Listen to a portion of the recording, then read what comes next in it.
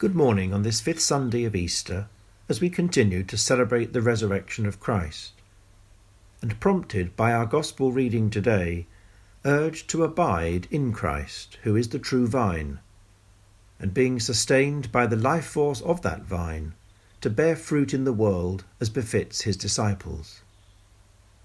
It's a potent symbol of our Christian life, stemming from the root which sustains all, we being the branches which reach outwards, bearing the fruit that only a vine can achieve, and hopefully bringing joy to our world.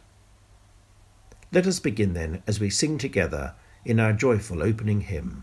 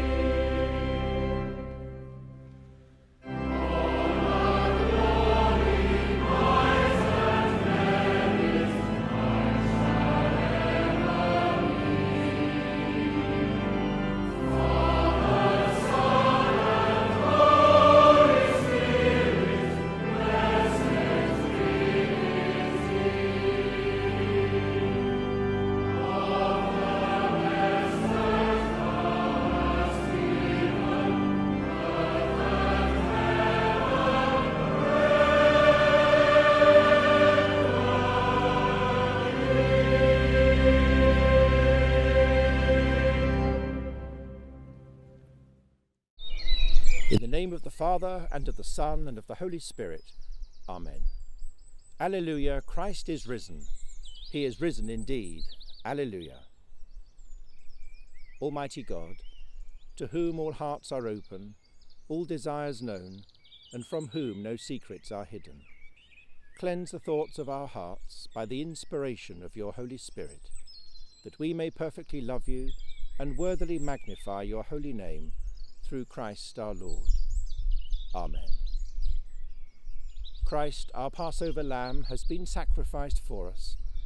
Let us therefore rejoice by putting away all malice and evil and confessing our sins with a sincere and true heart. Most merciful God, Father of our Lord Jesus Christ, we confess that we have sinned in thought, word, and deed. We have not loved you with our whole heart. We have not loved our neighbours as ourselves. In your mercy, forgive what we have been, help us to amend what we are, and direct what we shall be, that we may do justly, love mercy, and walk humbly with you, our God. Amen. Almighty God, who forgives all who truly repent, have mercy upon you, pardon and deliver you from all your sins, confirm and strengthen you in all goodness, and keep you in life eternal, through Jesus Christ our Lord. Amen.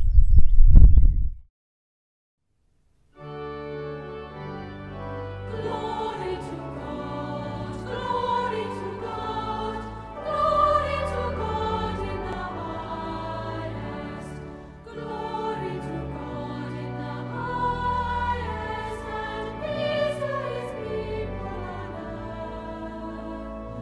Lord God, everything, Almighty God and Father, we worship you, we give you thanks, we praise you for your glory. Glory to glory to God, glory to God in the highest.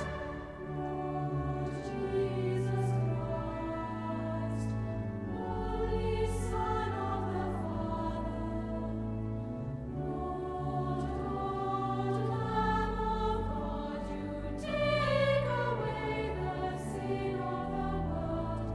Have mercy on us. You are seated at the right hand of the Father. Receive our prayer. Glory to God, glory to God in the highest. For you alone are the Holy One. You alone are the Lord. You alone are the Most High, Jesus Christ, with the Holy Spirit, in the glory of God the Father. Glory to God, glory to God in the highest.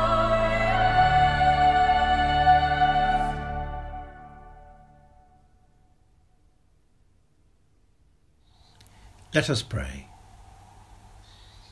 Almighty God, who through your only begotten Son, Jesus Christ, have overcome death and opened to us the gate of everlasting life, grant that as by your grace going before us, you put into our minds good desires, so by your continual help we may bring them to good effect. Through Jesus Christ, our risen Lord, who is alive and reigns with you in the unity of the Holy Spirit, one God, now and forever. Amen.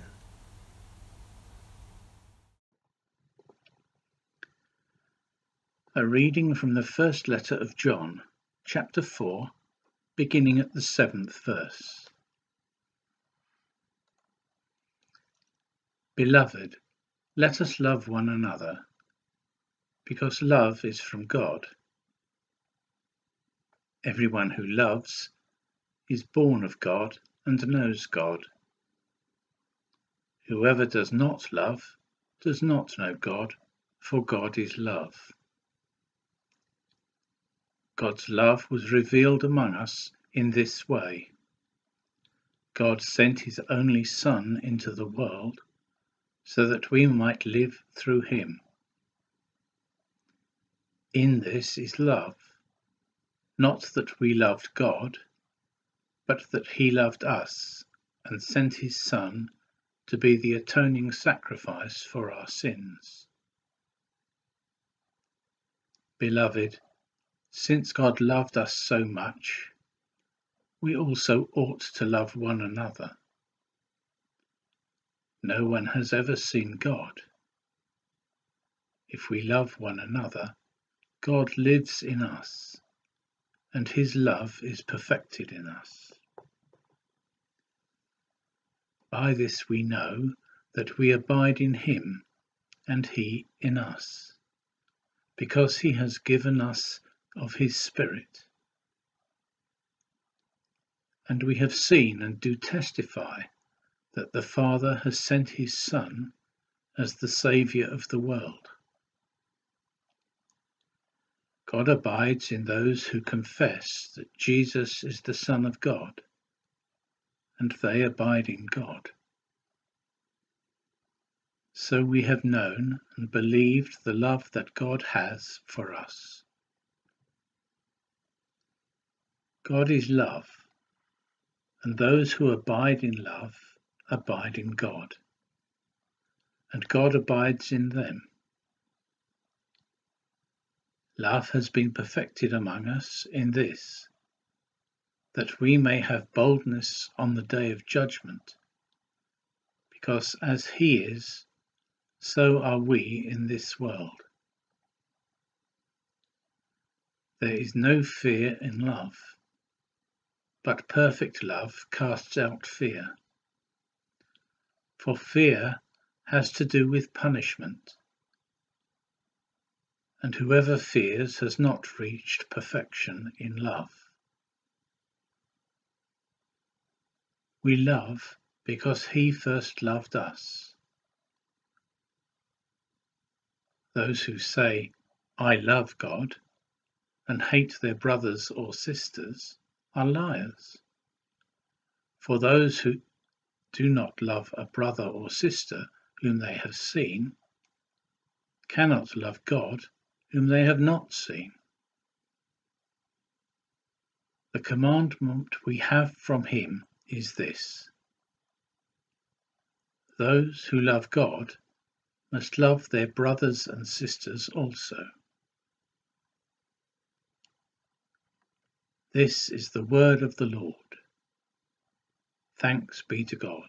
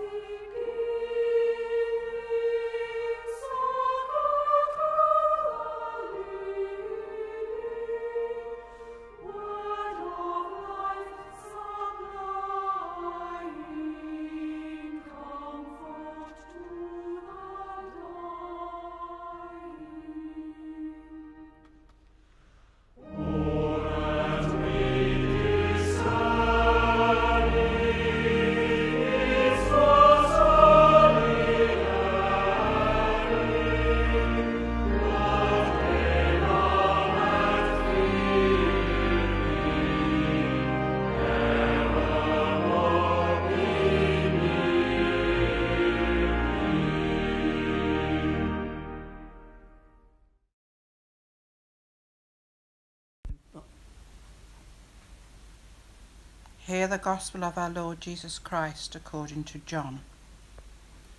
I am the true vine, and my Father is the vine grower. He removes every branch in me that bears no fruit. Every branch that bears fruit he prunes, to make it bear more fruit. You have already been cleansed by the word that I have spoken to you. Abide in me as I abide in you. Just as the branch cannot bear fruit by itself unless it abides in the vine, neither can you unless you abide in me. I am the vine, you are the branches. Those who abide in me and I in them bear much fruit, because apart from me you can do nothing. Whoever does not abide in me is thrown away like a branch and withers. Such branches are gathered, thrown into the fire and burned. If you abide in me and my words abide in you, ask for whatever you wish, and it will be done for you. My Father is glorified by this, that you bear much fruit and become my disciples.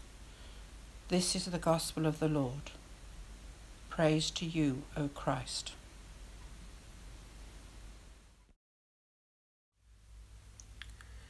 In just a few verses here, St. John compresses the major themes of what the Christian gospel is all about, like a vat full of grape juice evaporated into a concentrated syrup. And just like the branches and tendrils of a vine, his themes are connected and woven together. It's the central message of today's gospel, employing a vivid image of viticulture. The grapevine, its branches, and the fruit you would expect it to yield. And while few of us, if any, may be in the business of growing vines, most of us adults, I guess, know a thing or two about the fermented juice which flows from it. God is the vine, we are its branches. One of the earliest forms of husbandry recorded in the Scriptures, and among the gifts to be brought to the temple as an offering of the first fruits. Grapes, arguably the most important fruit with which the land was blessed. In this 15th chapter, we see St. John's whole understanding of the Church, his ecclesiology at work, and his use of the repeated I am sayings. This harks back, of course, to the Old Testament times, when those two words indicated that God was present. He is God. It's the story of Isaiah chapter 5 that we hear on Palm Sunday, come back to life, when the prophet speaks of the vineyard and its owner and God's disappointment that it only yielded wild and useless grapes. St. John portrays Jesus as wrapping himself in Israel's national emblem, for the image of a vine had been emblematic for a long time, appearing on the coinage from the first and second revolts of Judea, as well as featuring on the glorious temple edifice. So the vine was as much a part of Judaism's imagery as is the clover to Ireland or the maple leaf to Canada. So, as Jesus calls himself the vine, he could not have identified himself more with and as the new Israel. Perversely, however, in the Old Testament, the symbol of a vine also carried with it the idea of degeneration, a vineyard run wild, a vineyard out of control and yielding nothing much of any worth, as in Isaiah 5. It is as if Jesus is saying, you think that because you belong to the nation of Israel, you are a branch of the true vine of God. But the nation has become degenerate, as your prophets spoke loudly about. I am the true vine, and you are the branches, says Jesus, adding a new dimension to the whole idea. Without a living relationship with me, your branch will wither and die. There is a serious note of judgment here in his message. For Jesus knew about vines as most people did in that region, for they grew everywhere. He knew the soil had to be prepared in advance, and without severe pruning would yield nothing worthwhile. In its early life, the vine is pruned most severely to prevent it bearing fruit, to conserve all its energy. It has two kinds of branches, ones that are fruit-yielding, and another kind which are not. And those which do not yield fruit are cut off, again so they don't drain the strength of the whole plant. Further, the wood of the vine was rather soft and not fit for useful purpose, banned in fact from being brought as a wood offering to the temple. So the analogy that John uses would have spoken volumes to his audience. He bids his listeners to abide in him, for without him you can do nothing, he says. This indwelling is a rich and deep relational bond which finds an echo in the prayer of humble access, that we may evermore dwell in him and he in us. There is a reciprocal indwelling in all of this between Jesus and the disciples, as there should be among his disciples, you and me. To conjure up this interconnectedness, he uses the image of a trailing vine with its branches going out in every direction. It's a perfect illustrative picture, as this photograph shows of the 250-year-old vine at Hampton Court, claimed to be the biggest in the world, and its branches spreading out in all directions. So this passage is all about Christ, Christology, God's grace, and about us as the Church. As we know in St. John's Gospel, we read in chapter 3, God did not send his Son into the world to condemn the world, but that the world might be saved through him. There is no condemnation, but the prospect of forgiveness and pardon. In fact, what Jesus says is really very generous. It's not a demand that we produce fruit or face the consequences. The passage does not instruct the disciples by their effort to yield the fruit. It's more graceful than that. He says, "He who abides in me, and in whom I abide, bears much fruit, because without me you can do nothing." He does not say, "If you produce fruit, you will dwell in me," but "if you dwell in me, you will bear fruit." A very different thing. The responsibility then of us all, as we are the branches, is to dwell in the vine, and the vine will take care of the fruit, yielding a harvest of fruits of the Spirit, as we read about in Galatians. Separated though from the vine, separated from Christ, we will wither and die, and be as if fit for nothing but to be destroyed and thrown on the fire like dead wood that is pruned away. So grace and judgment are bound together, and we need to discern where we've got to in our own life, and in what way this message applies to us in our time today. That can be uncomfortable, but nevertheless we should apply it to ourselves, knowing that God does not preach judgment to the despairing, neither mercy to the complacent. But the warning is made, as it is elsewhere in the parable of the fig tree. In short, if we separate ourselves from the vine, we will wither. If you live in me, he says, you will bear fruit. But separated from the vine of God, you will spiritually wither. So in the Gospel passage, St. John sees the Church less an institution, but more in terms of a relationship, composed of those who are at one with God, Father, Son, and Holy Spirit. Those who dwell in Christ are indwelt by his Spirit and loved by him, as we in turn should love one another, and are all bound together, being sustained by the sap that rises from the stem and nourishes each and every branch. This is not a demand, but our Lord extending an offer of invitation. An invitation to us by Christ, who said, "I am the vine." So may our response be inspired by knowing that the fruit we show in our lives, emerging from the branches that we ourselves have become, is to be fed and watered by the stem, from which we must never be severed, the very vine of God. Amen.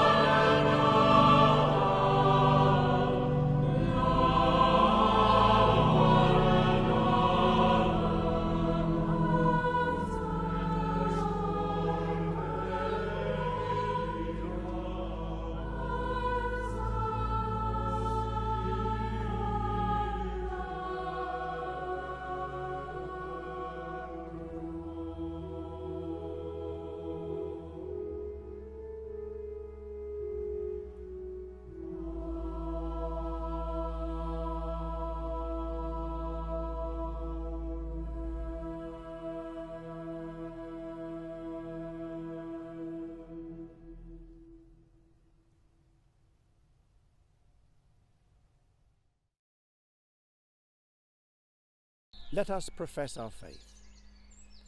We believe in one God, the Father, the Almighty, maker of heaven and earth, of all that is seen and unseen.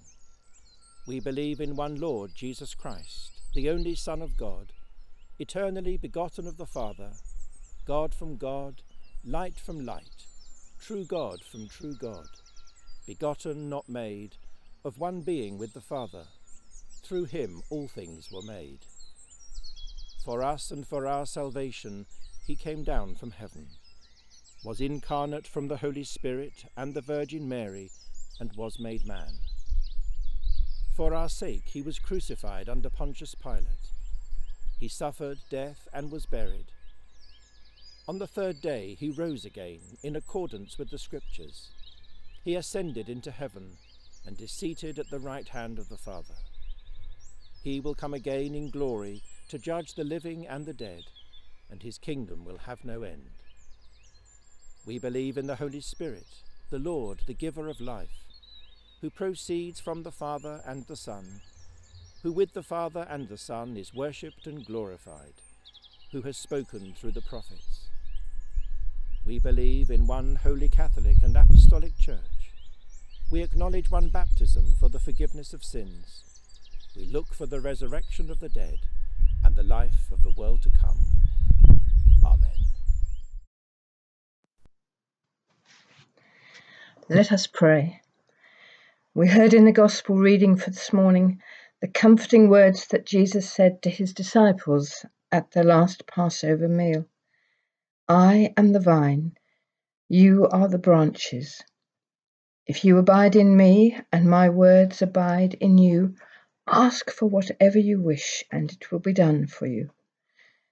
We ask that these words will give us hope as we watch and wait and pray for the signs that our world is beginning to emerge from the despair and dangers of the virus pandemic.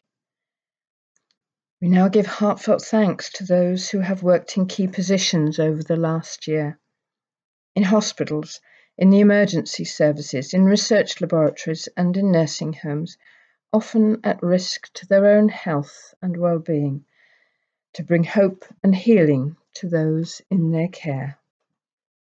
Lord, in your mercy, hear our prayer. Loving God and Father, we pray for your church worldwide and for all who minister in it, both ordained clergy who have reacted to the closure of church buildings with creative methods of online worship, and those with important pastoral responsibilities during the long months of lockdown. Give them all strength to support the families who have lost much-loved relatives and friends, or who now carry the responsibility for patients with long-term health problems as a result of the coronavirus infection. Together with church leaders, we pray for families who have felt mental stress of months of isolation and inactivity, and we pray for those families in financial difficulty because of the downturn in the national economy. Lord, in your mercy, hear our prayer. Loving God and Creator, we ask you to support and guide leaders across the world as they work together to find a solution to the acute health crisis many countries still face. Looking with compassion on those countries who are battling with rising death rates and offering them vital medical, financial and technical assistance through the crisis. Help their governments to consider their actions and decisions with wisdom and fairness, guided by valuing the importance of life over wealth or social position. Lord, in your mercy, hear our prayer. Loving God and Father, we ask for grace for us, for our families and friends, and for all those we value in our daily lives. As we share this special time of communal prayer, we remember the people we know, both here in Merton and across the world, who are sick in body, mind, or spirit, or whose lives face great difficulties or decisions. And we ask that you will hold them safely in the care of your love. We pray for the people named on our parish intercession list because of ill health or frailty. And we pray also for those local families who are mourning the death of relatives or friends. Lord, in your mercy, hear our prayer. Merciful Father, accept these prayers for the sake of your Son, our Saviour, Jesus Christ. Amen.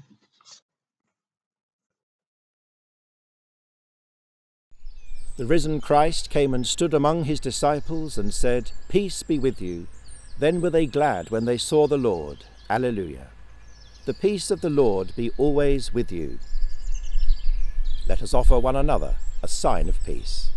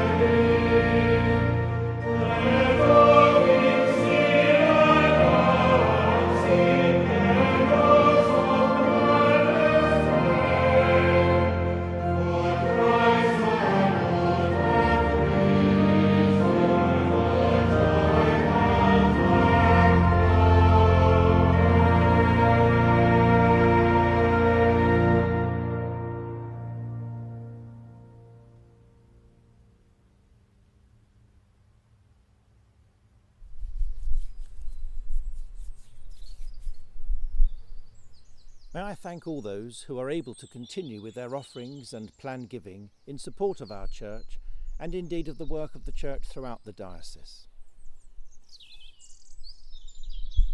Let us pray. Yours, Lord, is the greatness, the power, the glory, the splendour and the majesty. For everything in heaven and on earth is yours. All things come from you, and of your own do we give you. The Lord be with you. Lift up your hearts. Let us give thanks to the Lord our God. It is indeed right, our duty and our joy, always and everywhere to give you thanks, Almighty and Eternal Father, and in these days of Easter to celebrate with joyful hearts the memory of your wonderful works. For by the mystery of his passion, Jesus Christ, your risen Son, has conquered the powers of death and hell, and restored in men and women the image of your glory. He has placed them once more in paradise, and opened to them the gate of life eternal. And so, in the joy of this Passover, earth and heaven resound with gladness, while angels and archangels, and the powers of all creation, sing for ever the hymn of your glory. Holy, holy, holy Lord, God of power and might, Heaven and earth are full of your glory. Hosanna in the highest. Blessed is he who comes in the name of the Lord. Hosanna in the highest. We praise and bless you, loving Father, through Jesus Christ our Lord. And as we obey his command, send your Holy Spirit, that broken bread and wine outpoured may be for us the body and blood of your dear Son. On the night before he died, he had supper with his friends, and taking bread, he praised you.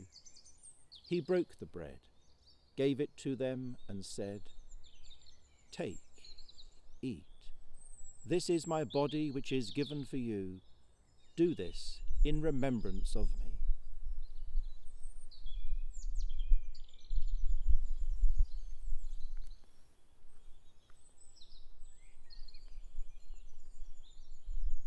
When supper was ended, he took the cup of wine.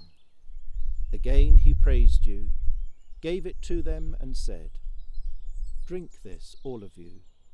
This is my blood of the new covenant, which is shed for you and for many for the forgiveness of sins.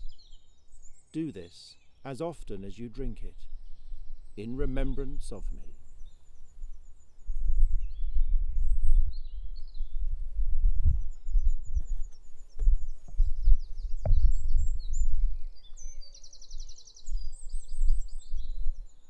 So, Father, we remember all that Jesus did. In him we plead with confidence his sacrifice made once for all upon the cross. Bringing before you the bread of life and cup of salvation, we proclaim his death and resurrection until he comes in glory. Great is the mystery of faith. Christ has died, Christ is risen, Christ will come again. Lord of all life, help us to work together for that day when your kingdom comes and justice and mercy will be seen in all the earth. Look with favour on your people, gather us in your loving arms, and bring us with the Blessed Virgin Mary and all the saints to feast at your table in heaven. Through Christ and with Christ and in Christ, in the unity of the Holy Spirit, all honour and glory are yours, O loving Father, for ever and ever. Amen.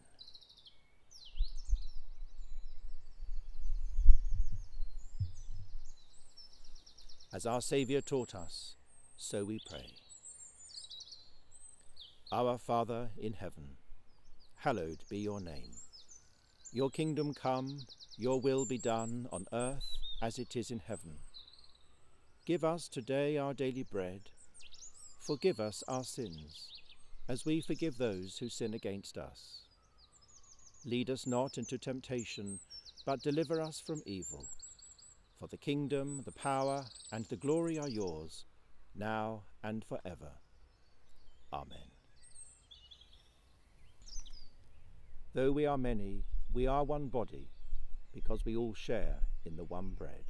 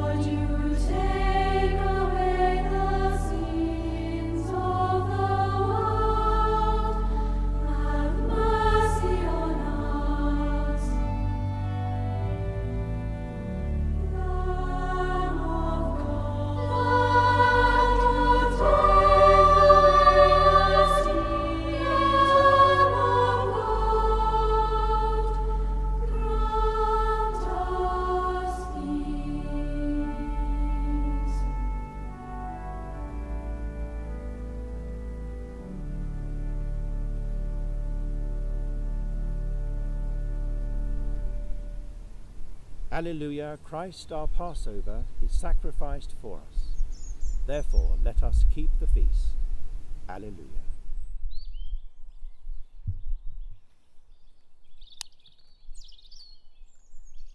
The body of Christ. Amen.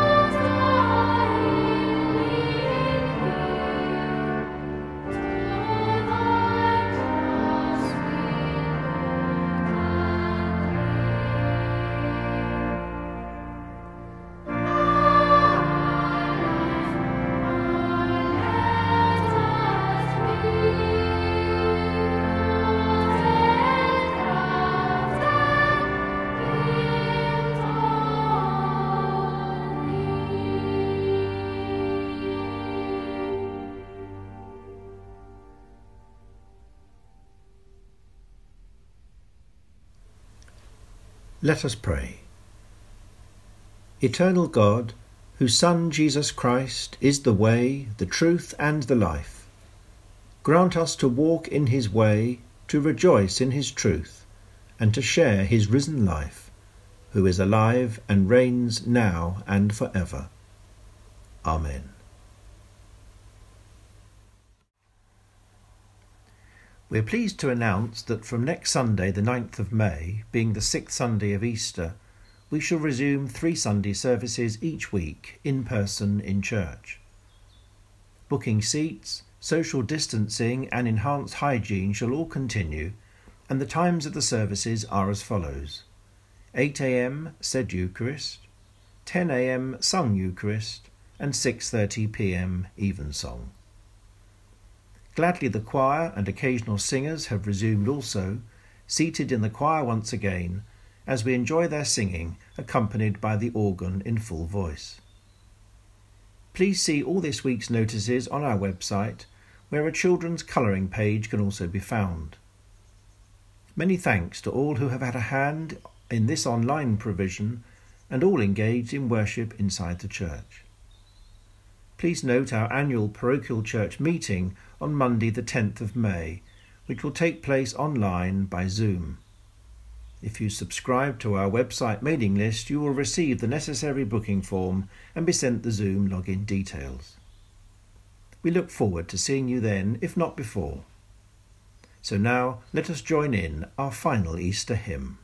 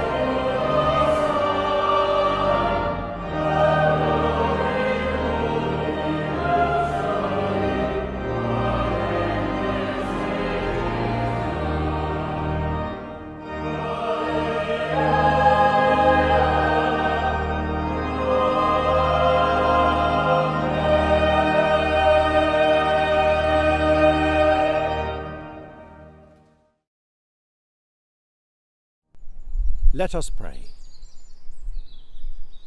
The God of peace, who brought again from the dead our Lord Jesus, that great shepherd of the sheep, through the blood of the eternal covenant, make you perfect in every good work to do his will, working in you that which is well-pleasing in his sight. And the blessing of God Almighty, the Father, the Son, and the Holy Spirit be among you and remain with you always. Amen. Go in the peace of Christ. Alleluia, alleluia. Thanks be to God. Alleluia, alleluia. Amen.